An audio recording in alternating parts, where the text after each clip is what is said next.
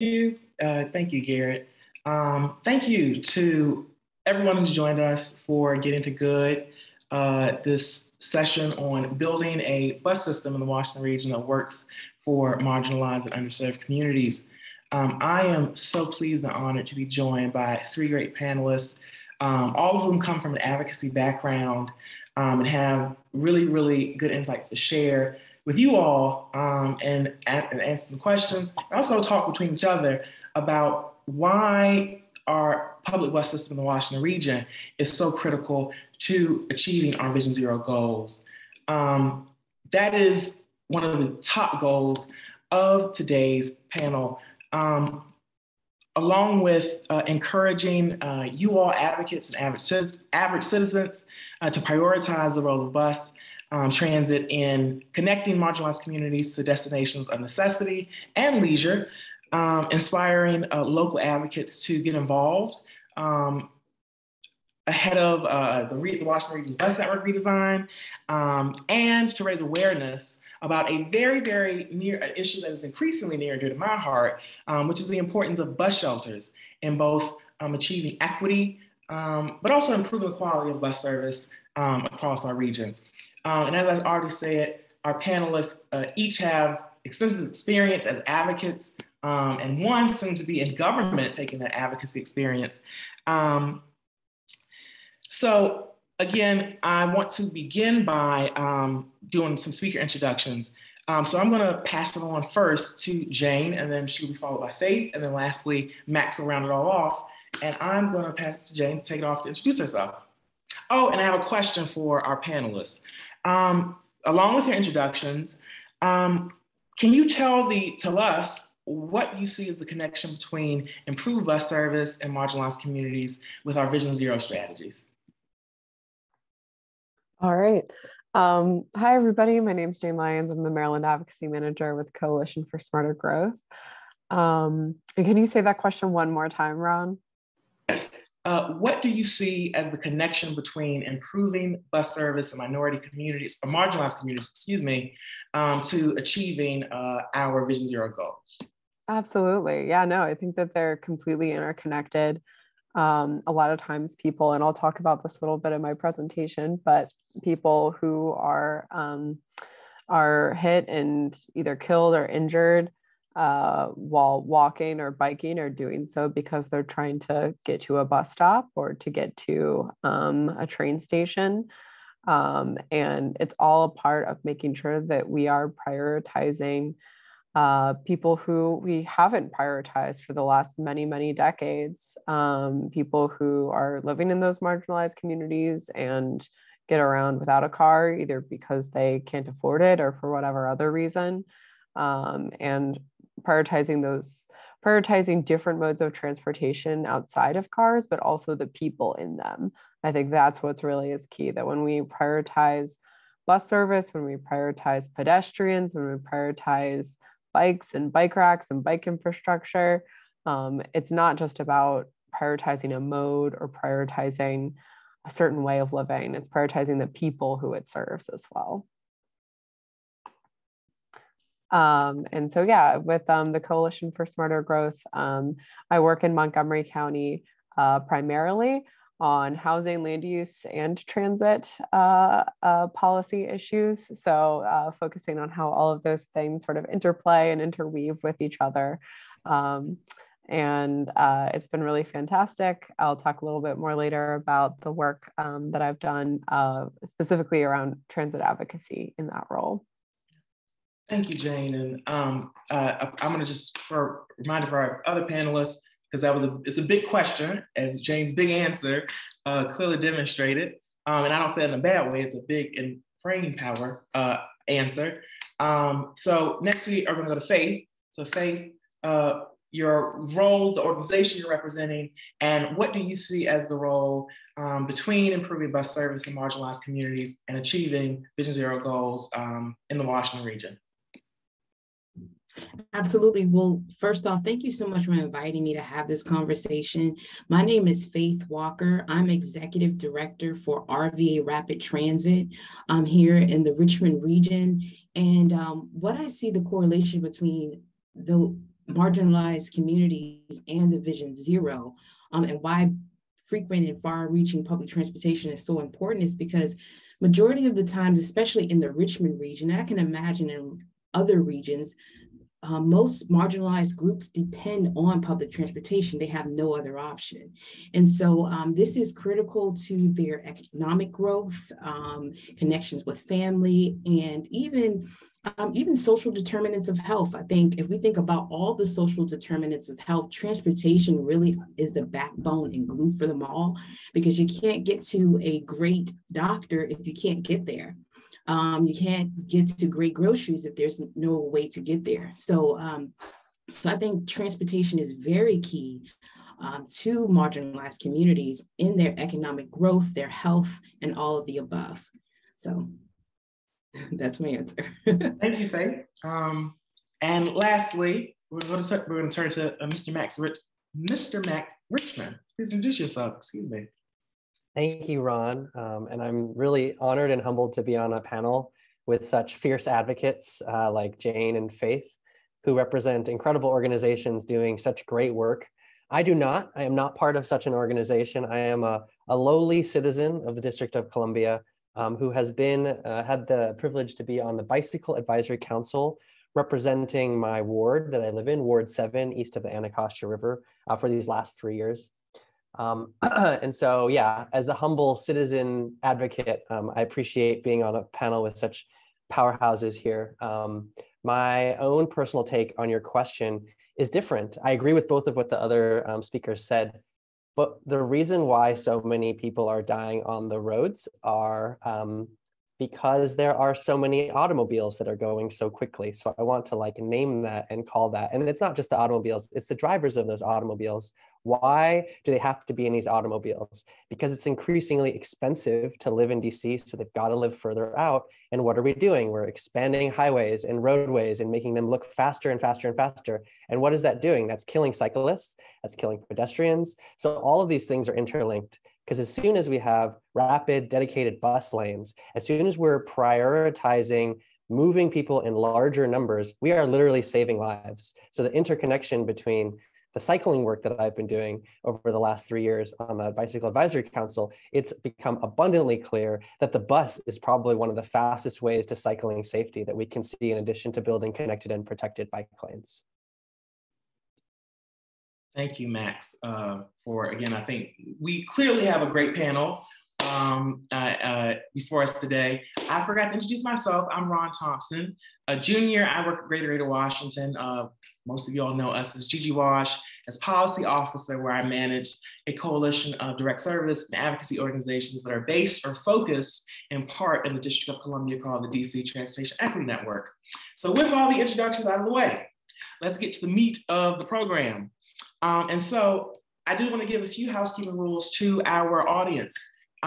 Please put your questions in the Q&A in the chat. And at the end of our program, we will have audience Q&A and then a brainstorming session that I hope is fun for everybody. But with that, we are going to begin with Jane Lyons of the Coalition for Smarter Growth to talk a bit about bus network redesigns in our region. Specifically her experience in Montgomery County and in the state of Maryland. So Jane, I pass it on to you. All right, let me get my slides up here. Okay, can you see them all right? Yep, they're good on my screen. I think if anything else, they'll let us know. Great. All right, so I want to start out by talking about how bus service and bus ridership, or not as much bus service, but bus ridership over the course of the pandemic has really been a lot more resilient than rail ridership. So this right here is comparing Metro Rail and Metro Bus to its pre-pandemic levels. And as of April of this year, Metro Bus ridership was almost back to full pre-pandemic levels at 88%, while Metro Rail was still down at 38% of pre-pandemic levels. So The bus has really continued to be the backbone of a lot of transit service in this region. And this is only looking at Metrobus, but we've seen similar things with the local agencies as well. And when we talk about, where these bus routes are and how people are getting to them, as I was referencing earlier, a lot of where these, especially Metro bus routes run, are on these major arterial roads that you can see here. If you're familiar with Montgomery County, are a part of Montgomery County's high injury network. So sort of standing out here, you can see Connecticut Avenue, Georgia Avenue, 355, and some of the places where there is highest transit ridership. There, it's also the least safe to walk to the bus stop. And so there are two separate initiatives that I want to talk about quickly in this presentation, and that's the WMATA regional bus redesign, and then Montgomery County is undergoing its own bus redesign, and I will talk a little bit about the advocacy that I've been leading around that. But first, with the WMATA regional bus redesign, there's not too much to report out on that because it's still in pretty early stages, but those conversations are happening. I've heard that WMATA is working on their scope of work right now and getting together with a contractor, as well as sort of figuring out what their different arrangements will be with each of the jurisdictions within the WMATA compact, because there are certain places that have either recently done their own bus redesigns or are undergoing their own initiatives, like Montgomery County. And so everywhere is a little bit different. One of the fun challenges that WMATA always has to deal with. And so still in the early stages, but this is certainly something that is a priority. And it came maybe not directly out of, but sort of out of this larger push with the Washington Area Bus Transformation Project that began back in 2018. I think that was really got us into the headspace as a region of thinking about buses more and about how they can really be a huge way to advance transit equity and to support our economy and to move us to a more sustainable transportation system. So I have here on the right a little graphic of, with the Bus Transformation Project, some of the findings there about what people wanted to see. So more frequent service, not unsurprisingly, was number one, more reliable and faster service, more direct buses with fewer transfers, the things that we would sort of expect to see. And so these are things that the Bus Transformation Project created this fantastic action plan for how all the different transit agencies throughout the region can work together to address that. And so there's now also the Metro Now Coalition, which first came together around dedicated Metro rail funding, is now also really making the bus a big priority. So what is possible with a bus redesign? So there's a lot of text here, but I won't read through all of it, but essentially making the system better, addressing all of those concerns that were identified in the Bus Transformation Project. I have a little graphic here that I think really shows the strength of what a bus redesign can do. This is from Miami-Dade County, and how a lot of its network before the redesign was 30 or 60 minutes with maybe only a few 15-minute frequent routes. But after the redesign, they were really able to make it more efficient and more frequent and improve transit service. But of course, transit service is probably the most important thing, but it's not the only thing. There's also aligning payment systems and fare structure, coordinating on existing and planned bus priority infrastructures like bus lanes. So there's a lot that would be a part of a regional redesign. And also wanted to tie in like who rides Metro bus. This is, I think, is a really good graphic because it not only shows the demographics of who are Metro bus customers, but also how does that compare to the rest of the region. And so right now we see that 52% of Metro bus riders live in a household with an income less than $30,000 a year. Over half of Metro bus riders don't own a car in their household. 81% are minorities. So it really gives a pretty clear picture that it's when we're talking about bus ridership, we're inherently also talking about equity and racial equity and social justice. So it's incredibly important that we move forward on the regional redesign to address all of these things for both equity, for climate change, to support our economy, and to have a more integrated bus system throughout the region. So now to talk a little bit quickly about the Ride On Reimagine study is Montgomery County's local initiative to improve its bus system. It will cover both Ride On and Metro Bus, which we were really excited to see. That's something that we specifically advocated for. And it will be both, it has study in the name, so it's going to be both an assessment of the existing system, but we'll also include a service implementation plan for how to make the system better. And that's a little bit further along than the regional bus redesign. And since it's a local initiative, we'll hopefully move a good bit faster. They just kicked off everything with a stakeholder meeting. And now this month they are conducting a survey and pop-ups at different transit centers around the county. So here is a timeline of how that will proceed, although I know that oftentimes these timelines can always shift, but hopefully this will be something that will be complete within the next year or two. And the scope of work for that has been completed. So I pulled out some key quotes here from that connect with Vision Zero. That's going to look at one of the top priorities of Ride On is safety and Vision Zero. So that will be paired with measurable outcomes for the implementation plan. It'll look at protocol for floating bus stops and pedestrian access, evaluate accessibility and sidewalk access, and all of that good stuff. And who rides Ride On? I won't dig too deep into this because this is very similar to the data from the Metro bus ridership. One of the big findings there was that the median income is $35,000 in Montgomery County. And so enter the Montgomery County Better Buses Coalition. So this coalition is organized by Coalition for Smarter Growth, and me being the Montgomery County person of that.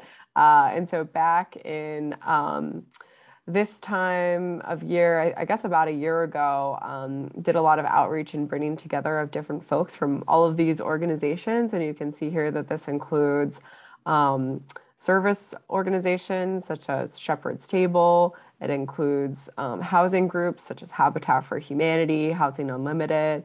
It includes grassroots groups like CASA and Identity, UFCW Local 1994 McGeo, which represents bus operators, their labor union.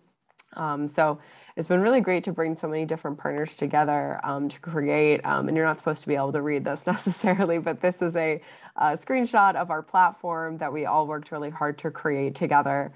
And there's a few other pages of it as well, but this was really an exercise on how it is so beneficial to have a lot of different voices at the table. There are things that I would have never thought to include that, having McGeo at the table, they say we need to include this, and being able to talk to actual bus operators about what needs to be improved was really fantastic. And so this is the last slide here, I believe. Some of our major achievements as a coalition has been to extend free fares 4 times over 2 years of the pandemic. We now have $1 fares going forward and permanent free fares for seniors and people with disabilities, pay increases for bus operators, construction funding for future BRT, and we've sort of tried to keep in close step and close watch on these early stages of the Ride On Reimagine study by submitting really detailed comment letters on both the scope of work and then providing our recommendations on how outreach can be done in a way that is meaningful and engages with the community in a deep way. Oh yeah, and so this is the last slide, talking about how free fares alone are not enough, since a lot of our advocacy as a coalition up to this point is focused on that. This shows that really together with better service, we'll be able to achieve more of our goals. And thank you, Jane, for that amazing presentation. I also want to thank Jane for a few months ago, it feels like a year ago, joining Gigi Wash to talk about her work in Montgomery County on buses then. And we're not over yet, but we're going to move on to, I want to congratulate Jane again on her position in the city of Rockville, or the town of Rockville. But thank you so much, Jane. And now we're going to move, she ended on a perfect note. We're going to go to Faith Walker, Executive Director of RVA Rapid Transit, to talk about one of the campaigns that RVA Rapid Transit fought for and won. So Faith, you can take it away. All right, can you hear me okay? Awesome. All right. Y'all bear with me.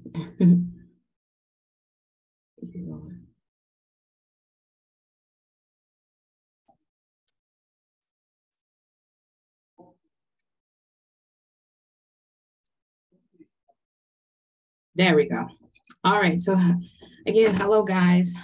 Thank you so much for inviting me. Again, my name is Faith Walker, Executive Director for RVA Rapid Transit.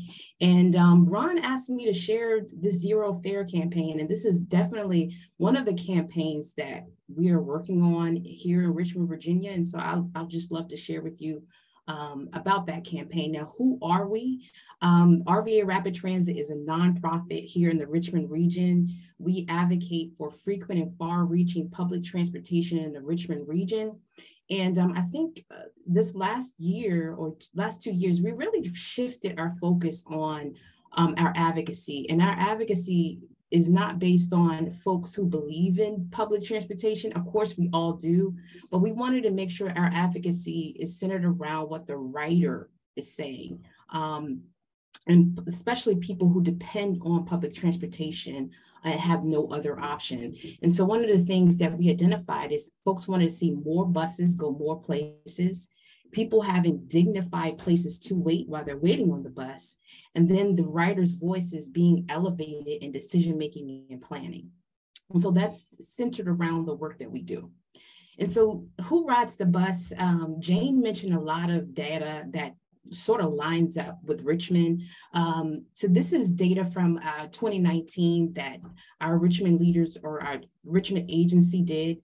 And so 54% of bus riders earn less than $25,000, 27% earn less than $10,000, 64% are Black, and then 57% are female. So if you were to just sum up who rides the bus here in Richmond, Virginia, is Black full-time working females who make under $25,000. And so why does Zero Fare make sense? As you can imagine, Zero Fare may not make sense for every region. I see that there's some wins that Jane mentioned that regions around the nation are choosing certain things to be free. But this is why it makes Zero Fare for the entire system, why it makes sense in Richmond. Low-income riders spend more money. And so, you know, generally you can pay $60 a month for a monthly pass, but riders who are making under 25K are generally don't have that $60 a month to pay up front. They're spending money per trip, per ride, and that's more expensive. And so they're spending upwards to $1,000 annually. Now, I mentioned before that 27% of ridership in the Richmond region make under 10,000. That's 10% of their income. So although 1,000 may not seem much to most folks, but for folks who are using public transportation in our region, that's a big chunk of funds. 1.7 million to collect 4 million. So GRTC estimated that this year, if fares were to establish, $6.8 million was going to be collected in fares. Now, when I say collected, that means fares across the board, because some organizations like VCU want to make sure that their employees as well as their students ride the bus for free. So they tap in or they pay a portion of that 6.8 million. Now, also other organizations and businesses also pay upfront for their employees or students. But if you look at about $4 million from that 6.8 million actually is collected physically at the bus stop. So what we're saying is we're asking 4 million, or that 4 million is coming off the backs of people who generally can't really afford public transportation, and we're spending 1.7 million to collect it. So as you can imagine, it costs funds to keep those machines inside the bus up to date with technology, and even collecting the fares upwards to 1.7 million. But also it reduces idle time. And so there's less emissions, but also it increases frequency. And so instead of multiple people, a bus can stop every 2 blocks. And so if multiple people are loading the bus, that keeps the bus moving. And then also equity. This is an equity issue. It's transportation justice. As you can imagine, many neighborhoods around the nation dealt with redlining. So with our city and with multiple cities, I'm pretty sure that buses were only designed and made for those red line areas. So only majority of people who were using the bus were centered around the city. And so now as we move forward, when some of those policies have changed, now when we're looking about going into the counties and things, that transportation line doesn't exist, and people are finding it harder to move about the city and to find income and work. Now, 67% of folks don't have vehicles or car. 49% don't have a driver's license. And one of the things that we found for our region is people were still using the bus during COVID-19. We made national news as to why are people still using public transportation in the middle of a pandemic. Well, one of the reasons is they are essential workers. So these are the essential workers, the folks who are running our city. And so this is why we didn't see decreased ridership like other regions.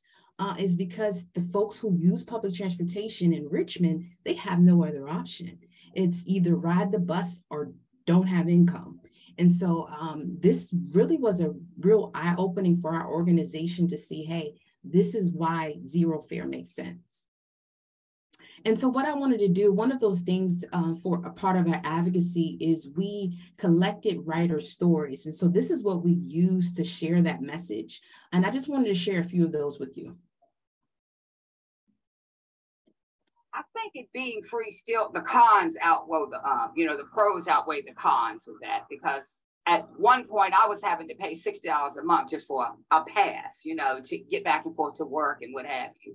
And that money, especially the time we're in now, definitely helps to stay in your pocket. I can't say that I wanted to go back to us paying. That would be foolish in a way. All right, and let's listen to Terrence. My name is Terrence Bryant. I take bus routes 1C, 1A, and 1B. And I like that it's free, because at this time, I just started working, and really if it wasn't for it being free, I wouldn't really have a ride to work. I'll probably have to walk. So, to me, that's one reason why I like the zero fare. So those stories were really pivotal, and I can't get that word out, y'all, in us advocating for zero fare. And I just wanted to share that with y'all. You can definitely visit our website if you want to look at more stories. So here's just a quick zero fare timeline. So in March 2020, fares were implemented to reduce the spread of COVID. And so we realized, hey, we were talking to riders at bus stops, and we were like, this needs to continue. So how did we continue that? We did op-ed campaigns. So what we did was we partnered with a lot of organizations. We asked them to write op-eds about zero fare, just to raise awareness, so that when people started learning about zero fare, they just weren't hearing it from one source. It was multiple sources talking about the issue. Another thing we did, again, writers' comments. So we recorded writers, posted their stories, and then just circulated that. And then we also did town halls to get more awareness out. And so in December of 2021, the DRPT awards GRTC with $8 million matching grant. And that matching grant was from VCU and the city of Richmond. So fares were free through 2025. Oh, we celebrated, we got a win. So there is going to be free fares through 2025. And then the one of the things that DRPT wanted to happen is that starting July 22 of this year, and through the July 2025, there would be a study to measure the regional impacts of zero fare. And so we were so excited about that. So April 2022 came around and the $1 million pledge was not in the city's budget. So the city of Richmond, committed to this 1 million. That's why the DRPT granted this match. Zero fare was at risk of being lost. And so we immediately did an emergency meeting. We got letters of support for about 400 people. And then in May of 2022, GRTC came through and they approved 1 million from their own budget. And so this was some funds left over from COVID relief that they had on reserve. So they pulled that from their reserves to cover zero fare. And then, so where are we now? It's up in the air, y'all. We don't know. Every year it's going to find that match decline. So this year, GRTC came out of their budget. We're going to have to find a match 3 million next year, 5 million for the last year. And so right now what we're doing is we're doing exactly this. We're explaining the impacts and the benefits of zero fare for our residents. And so we're also sharing what if fares come back, fare enforcement. Right? So not only is the bus operator have all the responsibilities of driving the bus, now they're going to have to enforce fares.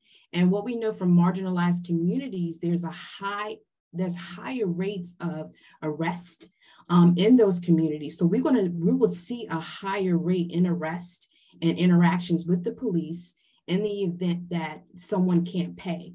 Also, is it increased in idle time? Once people realize, hey, I have to pay, they're digging for change or digging for cash. And you don't get that back if you put a whole $5 bill.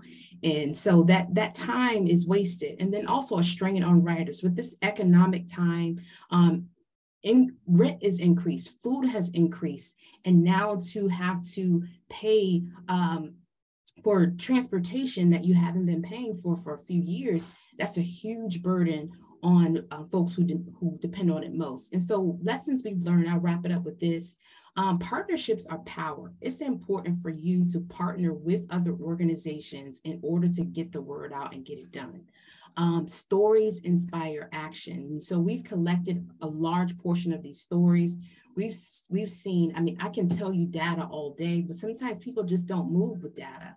And sometimes people do, it just depends on the crowd, but stories inspire action. And then also words have power. So be careful the op-eds you write, the politicians you call out, because they remember. So it's important that you, even though some of the things may be true, you navigate that waters, because there could be a campaign that comes up next and you need that help with.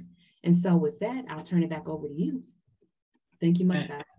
Thank you, Faith. And as someone who has built up a coalition, it's very true that there's power in cooperation. Excuse the helicopter that is passing over during our bus panel. Max was a bit, he undersold himself at the start of this. Max Richmond is going to present next. And I consider Max, because of this presentation, a bus hero. And Max is going to tell you about why I believe he is a bus hero along with other amazing panelists, but why he is a volunteer bus hero. So take it away, Max. Thanks for that, Ron. And thanks again, Jane and Faith. You set it up so well, especially, what you were just saying at the Faith at the end there about data.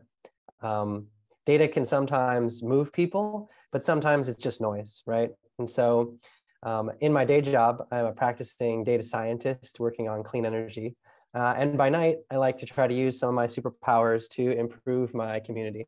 And so one of the things that I'm going to be talking about here is one example of that. So, using data that's publicly available in DC about bus shelters, I want to tell a story about bus shelters, both because they themselves should be equitably distributed, but also because I think it's emblematic of the challenges that underserved communities face when it comes to public investment, including transit and transportation investments. And so with that, I'm going to show you this map here, 3 maps really. Can you all see my screen all right? Great, okay, so take that as a yes. So this is a map from Move DC, which is the Department of Transportation's strategic plan for what to do in the years ahead. And on the very landing page, the page where you arrive, this is the map that they put out there.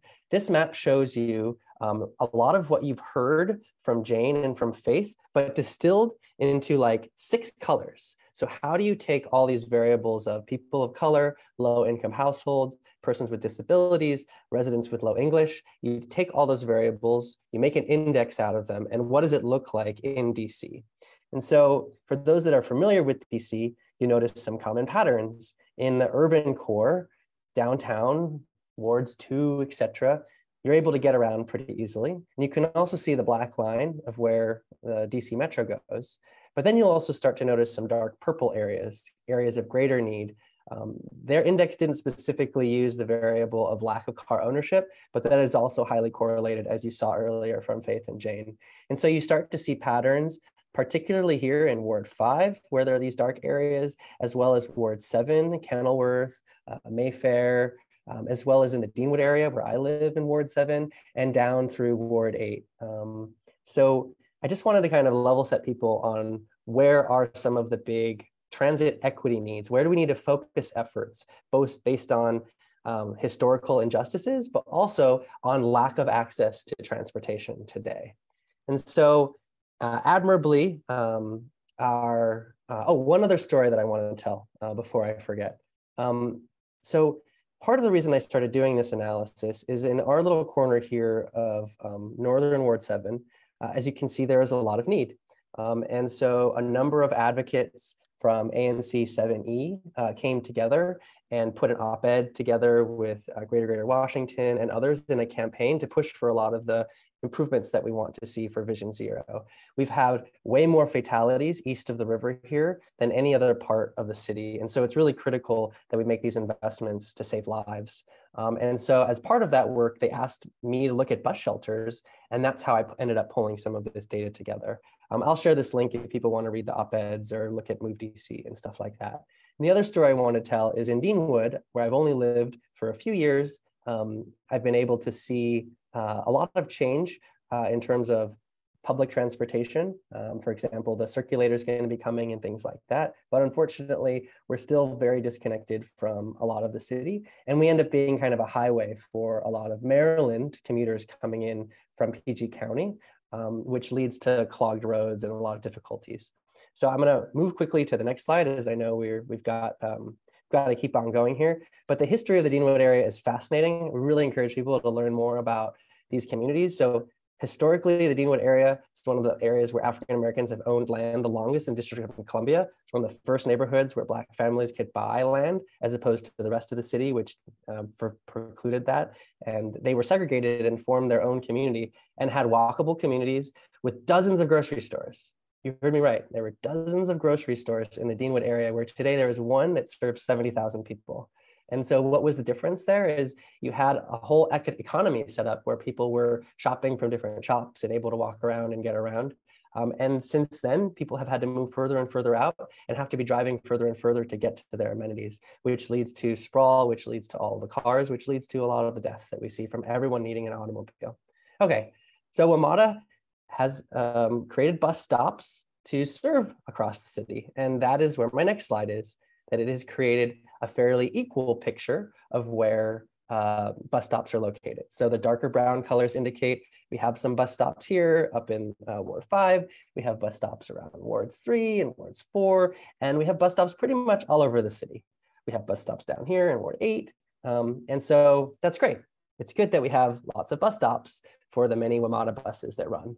We're also starting to see more buses that are coming specifically from the Department of Transportation, like the circulators and things. This is all great.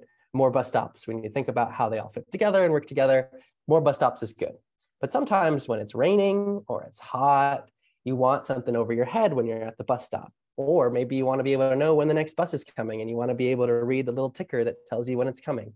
Well, unfortunately, according to data from Open Data DC published by the Department of Transportation, it does not look as equal or as equitable as we would want. So here's the picture of where the bus shelters are located. You'll notice a pattern. Many of them happen to be here in the western parts of DC, which tend to be the more affluent and white areas of DC. And you'll notice, remember, the heavy bus ridership and transportation needs in the eastern part and in the northern part of the city have much lower percentages of bus stops. I will caveat to say that this data was from 2021, and maybe a whole bunch of bus shelters have gone on, or maybe the data wasn't coded, but even the fact of what we're counting as data is very important. So whether the data is wrong and behind the times, or the data reflects the reality that there are not enough bus shelters in areas that have been burdened by not being able to access the city as equitably as others, this is something that we need to fix. And so with that, I'll just flash back quickly to the previous map to let people know, again, lots of bus stops all over the city, needs particularly east of the river and in Ward 5. And unfortunately, that's not really where the bus shelters are looking. With that, I will pause, stop sharing, and hand back to you, Ron. Oh, I put myself back on mute. Thank you so much, Max. And we are going to end our panel session with just kind of and from our panelists. And I'll start with you, Max, since you finished. What takeaways do you walk away from your colleagues on the panel here about the connection between Vision Zero and improving bus service? But you talked about this a great deal in your presentation about the role, the interconnectedness of walkable communities that are less car dependent, and the role in fostering healthy economies in a Black community, historically Black community, and what happens when those things are absent. So what are some takeaways that you have from your co-panelists? Good, you're testing my listening comprehension. I was listening. So both Faith and Jane pointed out that what a lot of us advocates know, which is the bus ridership is highest among low income and vulnerable and marginalized folks. But they're not the only bus riders. And I think what's also telling from both of their groups is the alliances and partnerships that you're able to form across socioeconomic boundaries to advocate for common needs. I live in Ward 7. I am not a low income person, but I love riding the bus. I took the X9 today and I was able to quickly get across town when I needed to and connect to a bike.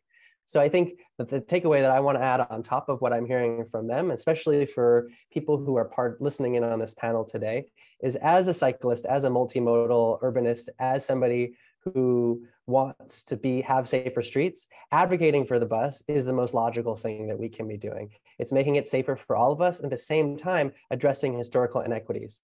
How can you not want that? I think it's really at the point that you make about bus lanes being good for bike lanes. I know we talk about the conflicts between the two, but we've seen examples of them working together, or they, one bus lane working to carry dozens and dozens of buses. I mean, those and bikes and cyclists. So I think that's a very important point you make in a conversation that we oftentimes see road space that are meant for good vehicles pitted against one another. Jane. One last point that I forgot to make that you just sparked, and then I'll cut out, which is I wanted to use the bus shelters as an example. I wanted it not because if we fix bus shelters, we fix the issue, but the issue of bus shelters stems from a lot of our public policy, which only gets delivered where people scream the loudest or get listened to or paid attention to, because people do scream loud in Ward 7 for things and are ignored. So I don't want to say that it's not just because we put in enough 311 tickets, but I really want to challenge policymakers who are listening here or who might become policymakers soon to remember that, it's not enough to just sort of make certain things available. Like, oh, people can just request bus shelters and you'll get them. But we really need to be thinking about how we bring those services as a common good and prioritize their implementation in areas that have historically not had them. And there are also risks and pitfalls to that. Part of the challenge is it takes more engagement in these communities, not less. So I'm not saying just steamroll communities and put whatever transportation investments you want, because that's going to backfire. That's going to have the communities reject them, destroy them, and not be bought into them. So it's going to take more equitable investment in the engagement process itself, and not to achieve the kinds of outcomes that we want to see. Listen, bus hero, the designation, it fits. I want to hear from Jane, because I see you next. Can you share any insight that you've learned, either from the work of your colleagues, your prior knowledge, or what you've heard today on the panel? Any, some kind of key takeaways? Yeah, no, I think that this was really fantastic, and I'm glad that I got to see both of these presentations with Max's data visualization. That is just so cool to actually be able to see. In Montgomery County, we have apparently a bus stop inventory somewhere. And I've asked for it to be made public, a long time ago, and that has not happened yet. So I think that there's a lot more that we can do with overall data transparency in transit that can really help advocates to know, and agencies to know, where to focus and where the gaps are. Because a lot of these things should be pretty low-hanging fruit, especially something like having a bench at a bus stop. You would think that that's something that we should be able to achieve everywhere in DC, in Montgomery County, throughout the region. We should be a model for the rest of the country and the rest of the world for how to do these things right. And then with Faith's fantastic presentation about what's happening with RVA, what was really inspiring to me there was just the similarities of the issues that we're grappling with and working on in both Richmond and in Montgomery County, and that a lot of these things are these are not just isolated conversations. These are things that we're all talking about and existing in the same sort of like struggle to how to balance these things about free fares, or to collect fares, or to subsidize fares for some, what's fantastic about conversations and conferences like this is that we all get to sort of see more of that shared struggle, but also shared celebration of the achievements and the things that we have all come together to learn and to learn from each other. What a great point, Jane. And there's something she said, I may come back to it, but thank you for those, for those insights. You talked about the commonalities and how Faith and RVA Rapid Transit organized around fare-free GRTC. And I know that you've done work with SEIU, I believe, one of the public sector unions in Montgomery County to build support around buses. And it's one of those illustrations of, to a point Faith made earlier about centering the riders, centering the voices of riders, not just the voices of advocates, which is something that we, as advocates, sometimes get lost in, that, we forget the riders sometimes, or we forget the people at the center of the issue. But thank you for those, highlighting those parallels between your work in Montgomery County and Faith's work in Richmond. And I'm going to turn to Faith. Do you have any takeaways from your colleagues from this panel? Yeah, I just want to piggyback off of Jane, and the mention of fare freeze is not the only answer. We need frequency as well. And then most people feel like there's a trade-off between the two. It doesn't have to be that way. I know for our region, we because we have implemented zero fare, our region is getting more state dollars because it increased ridership. And so we're seeing this thing starting to pay for itself. And I think frequency, us investing in frequency, is what's going to pull people from their vehicles. So the vision of the Vision Zero is one of the things to move people out of their vehicles to reduce fatalities. And so if we're investing in a frequent mode of transportation, people will start to change their way of traveling and move out of their vehicles. Most people in our region, and I'm pretty sure other regions, are not choosing to use the bus because it's not convenient. And so, and I think us focusing that on frequency and more buses, we can start to see a shift in the culture and people choosing to use public transportation versus riding a car. Also, I wanted to also talk about, Max mentioned that the engagement needs to be more. Most folks in marginalized communities, the way they're communicated with through transit agencies or even consulting firms about what they want in their community is through surveys. And a lot of folks sometimes, and I know a lot of folks may be in positions where they don't have laptops, access to smartphones. And so a lot of these things take that type of technology for them to respond. And you're seeing the same groups of people respond to these messages, these surveys, and they're generally white, females, or folks within that same group of who the survey came from. And it's not a bad thing. It's great to hear from all folks, but the engagement and the investment in engagement is going to have to be so much more deeper. It's going to have to be face-to-face. It's going to have to be at bus stops or where people ride their bike or wherever it is. And so it's critical and important that we make sure that we are investing in the engagement in the marginalized communities. Yeah, absolutely. Absolutely.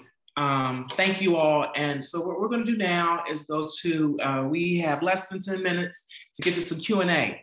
So we've been collecting questions that folks have submitted in the chat and in the Q&A box. So let us start with a question that may have already been answered. I'm going to go through the numbered. Okay, let's see. I'm sorry, you guys. I'm just scrolling. Okay, let's start with number 2.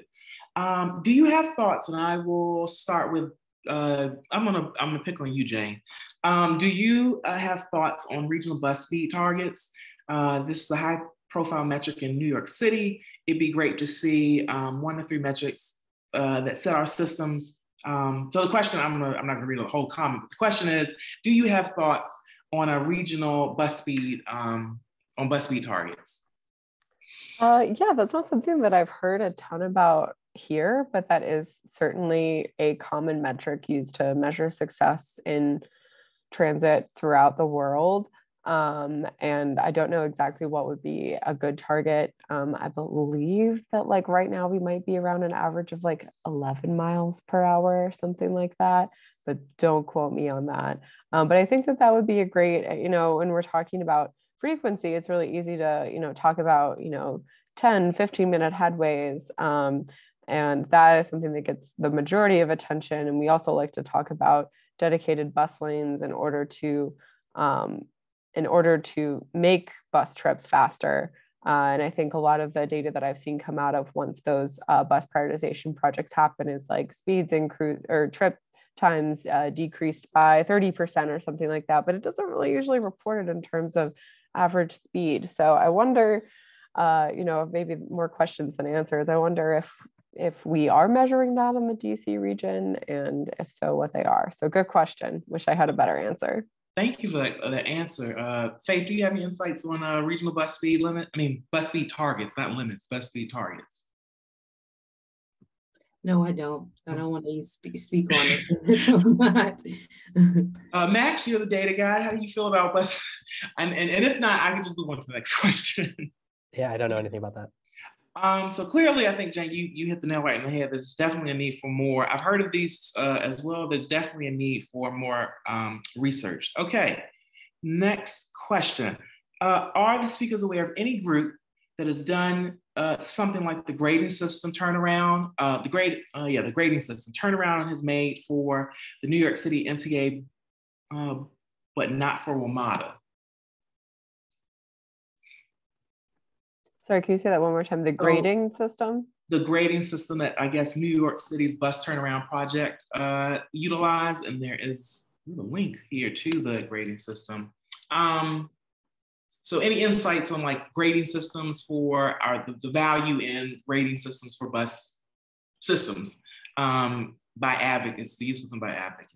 Yes, yeah, no, Cheryl actually just put our Metro bus report card in the chat from July 2019, the DC Metro bus report card. So that is one example. And I believe the Metro Now Coalition has been putting together reports that help to track progress on the bus transformation projects recommendations, and also offers sort of tracking and reporting out there. Faith, I guess I'm going to turn to the folks that work in bus, or have worked in buses, in the buses business on the advocacy side. I don't know if Richmond has had a similar kind of grading system like Metro Heroes or the Metro Now Coalition, or even the Bus Turnaround Project in New York, their grading system. But has Richmond, prior to you all's bus network redesign, have any experience with grading systems of system performance for buses? Yeah, and that's all on GRTC's website. And so they have a whole list of how that performance measures up. And so I would recommend, if you want more or data from the city or our region, visit GRTC's website. Max, any insights you'd like to share on grading systems? I want to try to get to as many questions. I like data. Publish the underlying data and the measures. There we go. From the data guy. Okay, for Faith, here you go. Do you have any recommendations on how we can effectively message to policymakers that paying $60 up front can be difficult for the typical rider? And do you have any data on how often and frequently VCU riders use the bus in Richmond? I don't have any direct data on VCU students in particular using the bus. That's a good question. I can say that, again, the stories count. It's difficult to explain to someone how $60 is a lot of money for them. You can't do that. That's why the stories are important. And so if you're having the ability to share impact stories. So one of the things I would do is ask a writer, what is the impact of keeping $60 in your pocket? Them sharing that, telling you that story is more impactful than you trying to convince a policymaker. So that person can say, hey, I was able to purchase this for my family. I was able to buy this. I was able to save this. This kept me from not paying my rent. And so that's what I would do or use for policymakers. And I encourage folks to look at the Rider's Voice series that RVA Rapid Transit. I love the two. It's the clip that was showed of Jewel, the rider Jewel. I love the two-part. We are basically at time.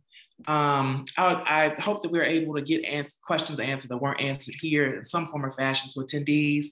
I want to thank our panelists for their amazing insights on the things that are, bus things happening from Richmond to DC.